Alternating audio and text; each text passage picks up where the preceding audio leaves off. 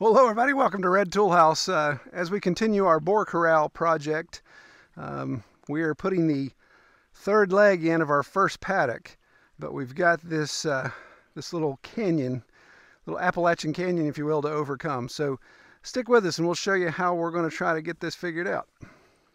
Okay, so we're coming down off the side of the mountain, side of the hill. Again, you flatlanders say my hills are mountains, and you mountain people say my mountains are hills. But we're coming down here, and we've got this watershed that I want to cross over. I don't want to follow the side of it because it just makes my my paddock is already triangular shaped, and that would actually make it come down to too much of a pinch. I want to be able to get them to the bridge, which is behind me. So that's our goal, is we want to come down basically to where Liam is. So what we've got to do is of course fill this gap, and I can only drive poles down so far because most of this is stone. So we're going to set some poles where we need to, and then make like a wire fence curtain. I've done that. I did that a couple years ago in a previous video, but we're going to do that again here and see how well that works.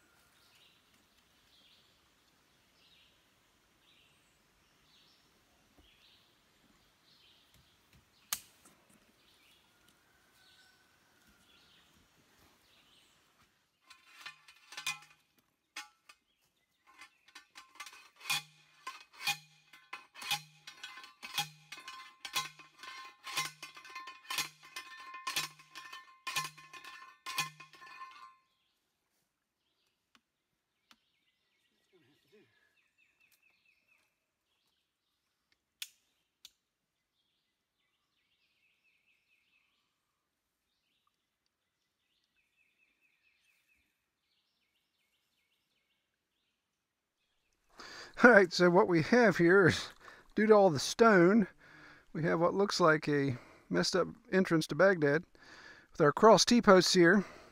And I've got this irrigation hose, this black hose, that is just maybe twice the inside diameter is probably twice the outside diameter of my 14 gauge wire. So it fits over nice, slides, but it's not too floppy and loose. So I'm putting this here simply as spacers. So I've got a piece that spans my insulators. And what I'm going to do is about arbitrarily, every couple inches, I'm going to just sever the hose. Bless you. So I'm just putting some breaks in it there.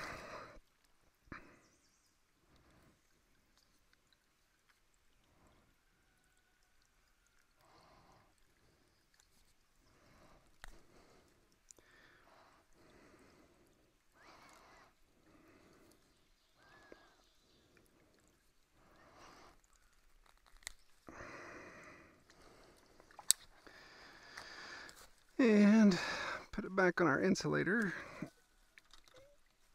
Get some tension on it. Stick my hand in the briars.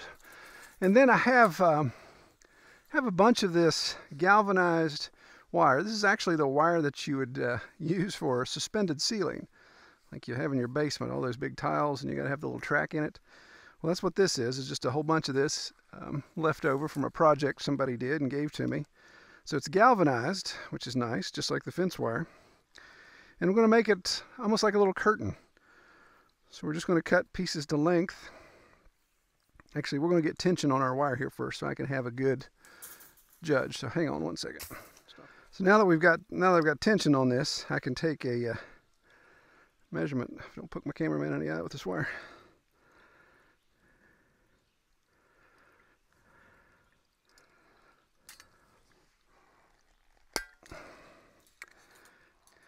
I'm just bending a little hook loop in it.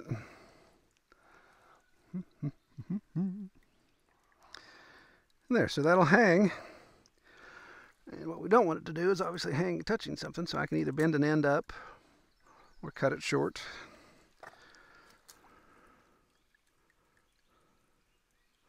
And the whole purpose of the pipe, the rubber tubing, is simply just to make a spacer.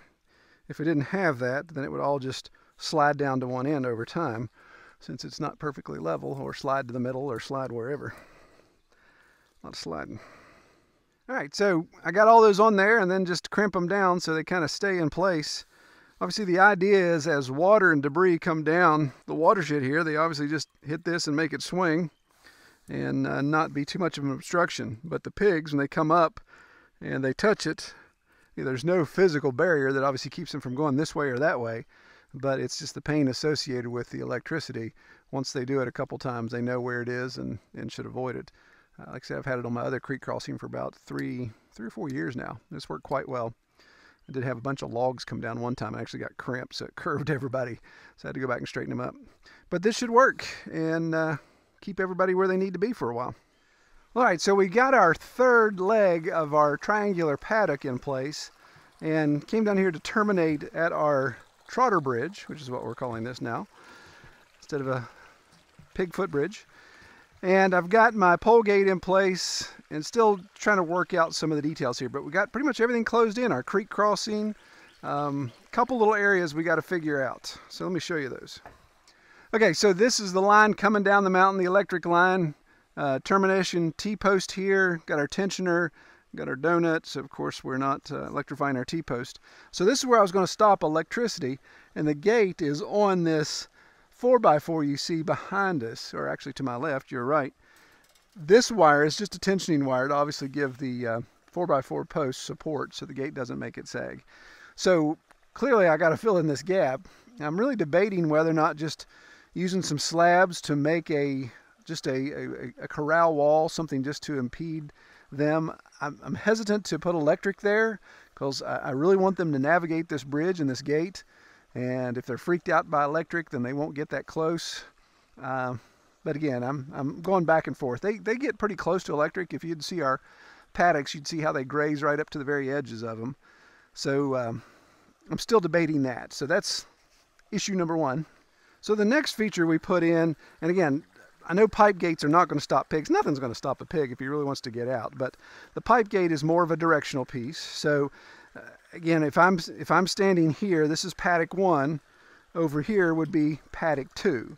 So the idea was to have 2 pasture paddocks that still have access to the corral and the trotter bridge.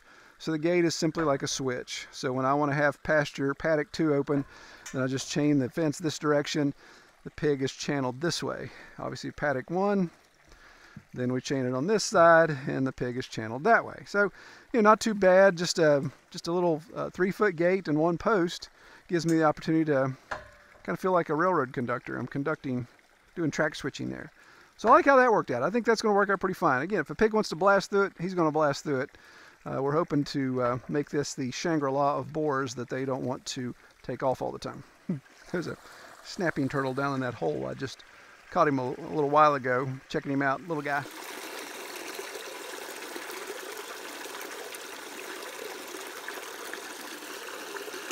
He is not happy.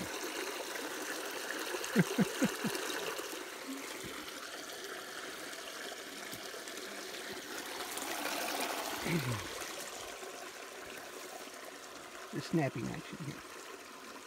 Come on. Come on. Just leave me alone, jerk.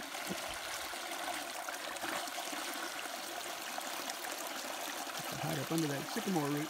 Mean sucker, though. So here's the part that I'm least excited about, and I swore I'd never do this, but here I've done it. This is obviously the creek crossing, our main creek through the paddock. The trotter bridge is just right here behind me. So this is just a small, about a 20-foot area. Actually, it's about 18 feet from the trotter bridge to here. The pigs can come right down the triangular paddock. They've got access to this little watershed right in front of the camera, access to the main watershed. So that gives them the opportunity to access water.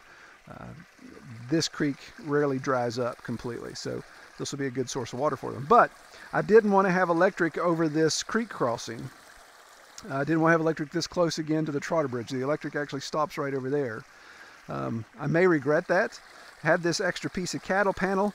It's cabled around both of these trees, this huge sycamore, which isn't going anywhere, and this tiny little whatever, can't even tell what that is, that it's anchored to. So this may be an exercise in futility. I left the bottom unanchored, but it's wedged against the sycamore stump and the sycamore root here. So when we get high water, there's going to be a lot of debris that dams against this, and it may just blast it, but I'm hoping it kind of does this number, opens up like a flapper gate versus tears everything out. Obviously it's not going to tear that sycamore out. It may tear this little sapling, or it may break my cable, or just fold the cattle panel in half. But we'll see what happens. You know, it's not like we haven't had any rain around here to give us high water events, so we'll just have to see how that happens. Again, if a pig wants to go through that, he's gone through it. We just want to discourage him, kind of route him. One little thing we have are these little gaps. Cam and I will probably come back later and fill in these little gaps. There's a gap right here and a gap right there from where our electric ends and our tree starts, so I can scab some boards there if I want to just be super redneck.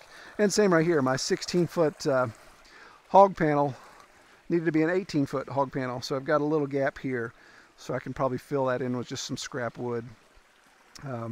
Again, the whole plan is just to deter them. If they feel that they want to get on the other side, then they're going to get on the other side, whether it's electrified, whether it's solid wall. So of course, here's the last little issue, is if the pigs have access right here to this portion of the stream, then as they're moseying along, enjoying all this creeping Charlie that they love, eat like candy, they're going to just end up moseying up underneath this. The boars right now are small enough that they'll walk right under that. Now, give me about 3 more months and they won't be.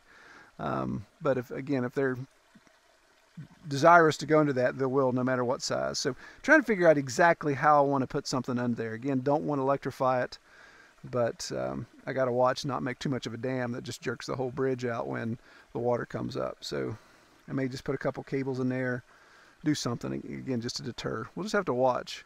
Well, we won't bore you with the gory details of filling in those gaps. Obviously, that's just simple fill in. I probably will come back later and show what we decided to do with the bridge, and when we test it, see how it works out.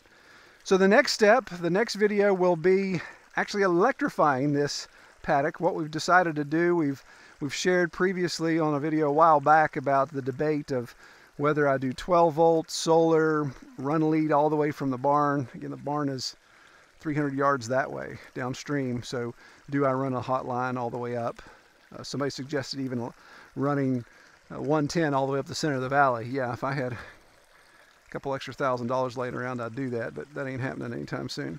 So we'll detail that. I've got a plan, so we'll make sure we detail that in an upcoming video. All right, take care, everybody.